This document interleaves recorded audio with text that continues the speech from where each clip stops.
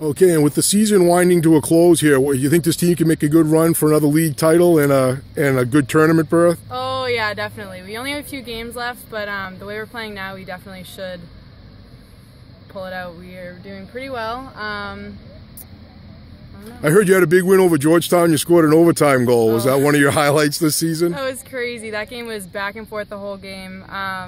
And this year we're doing sudden death, so the first goal wins it. So with Estelle's draw control, passed it off to me, we got the goal. It was awesome. I heard Coach told you to go out and get a goal. Did you remember that? She did. I didn't want to let her down.